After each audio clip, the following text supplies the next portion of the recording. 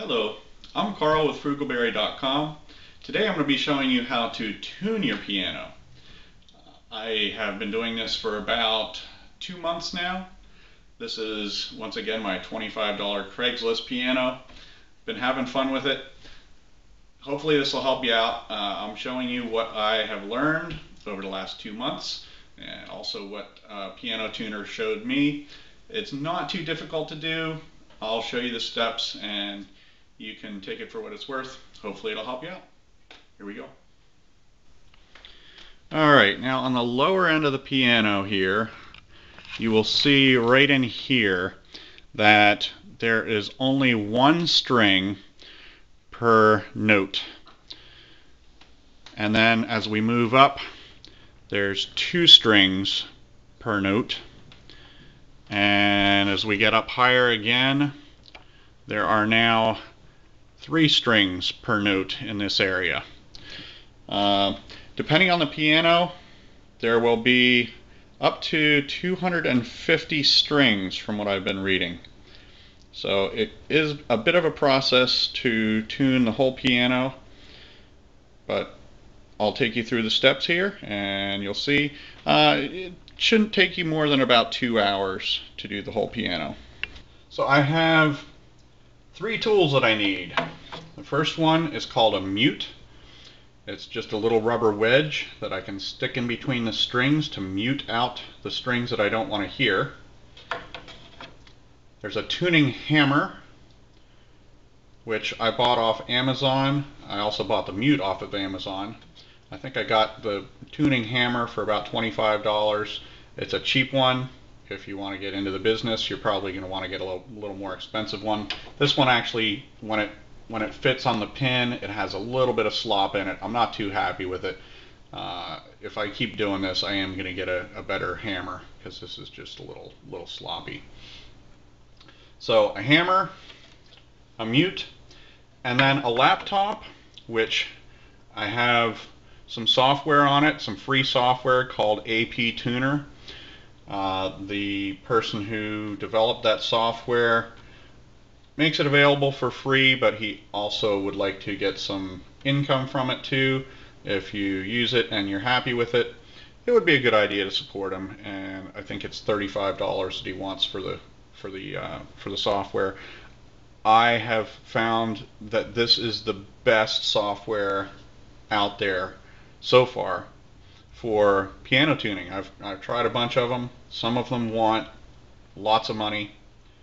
This one is obviously fairly inexpensive. So here we go. I'm going to start with this note here, the lowest note on the upper register of strings.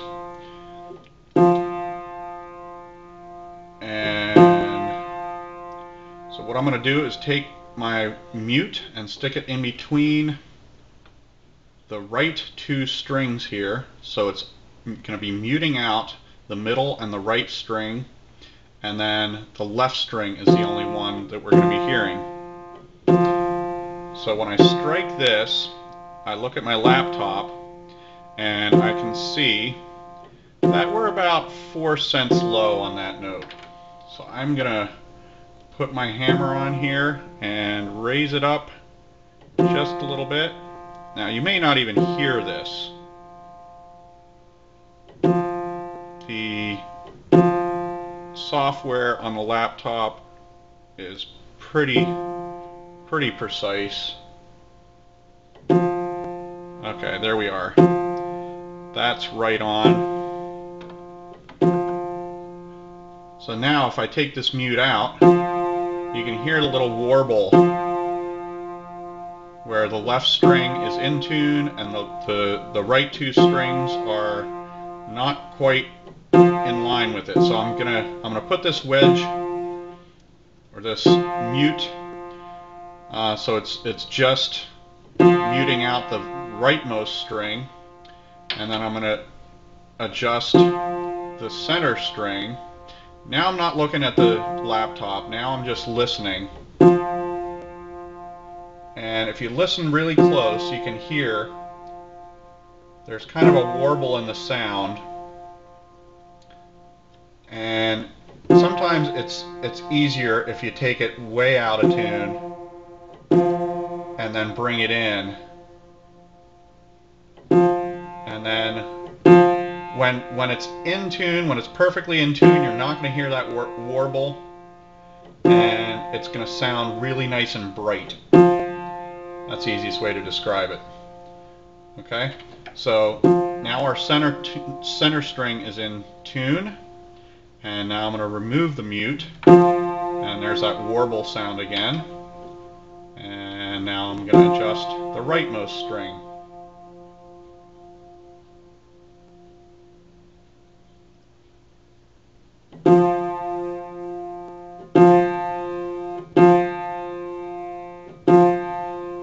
And there we are. That note is now in complete tune with where it's supposed to be.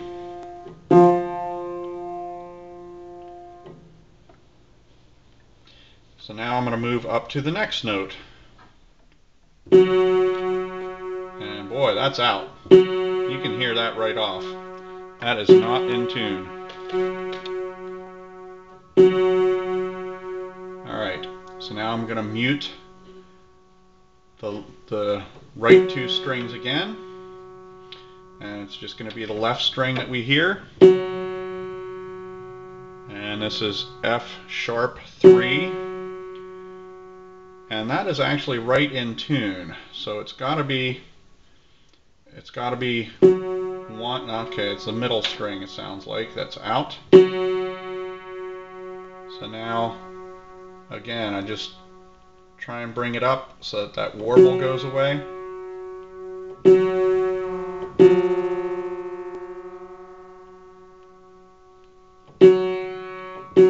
There it is. And now take the mute out again. And now it's the rightmost string that I need to bring into adjustment. And I went over. And now I'm under.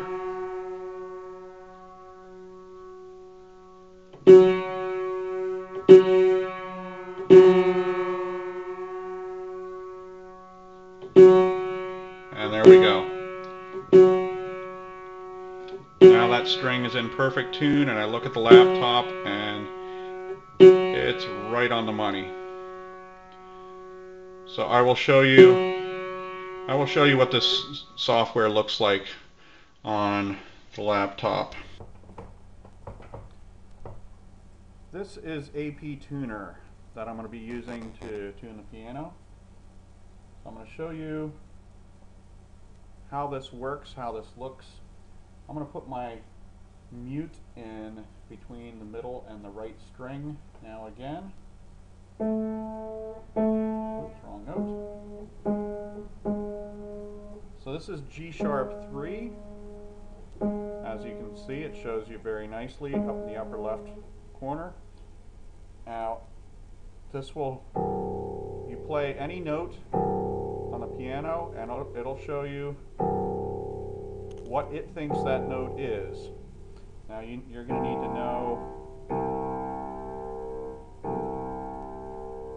to know what your notes on the keyboard look like. So here's C3, C2, C1. Now the object is to get these all to be right at 0. So this one is off. This one's off by 6.8 cents. This one's off by 7.8 cents. Here's the one that I just tuned. Right on the money. Look at that. That's sweet.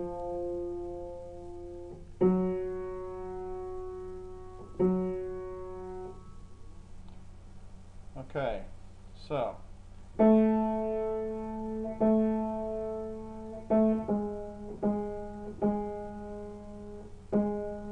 I've got my mute in between the center and the upper string. So I'm just going to be tuning the left string, and it's off by 8 cents there.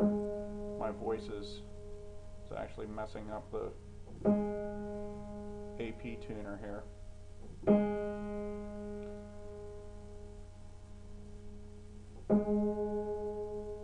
Okay, that's a little high.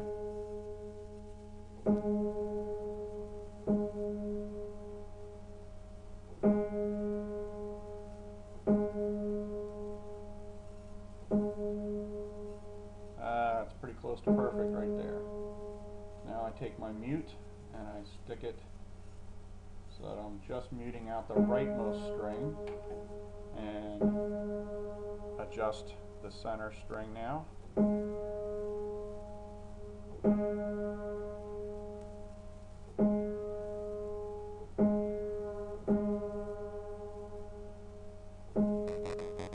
There it is. And now we'll take the mute out and adjust the rightmost string.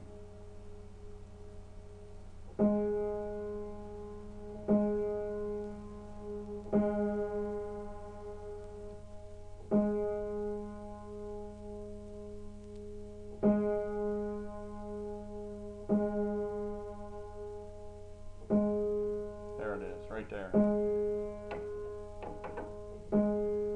That string is in perfect tune. And then we can move on to the next string. Now, typically what you would do is start all the way on the very low end and work all the way up to the very high end. If your piano is completely out of tune, you may need to go through and do this twice or maybe even 3 times. I would give it a day in between. That's what I've read anyway, that you want to do.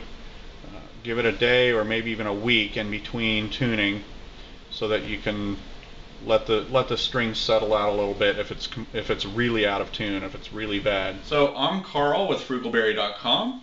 Thanks for joining us. Hope this has been helpful for you.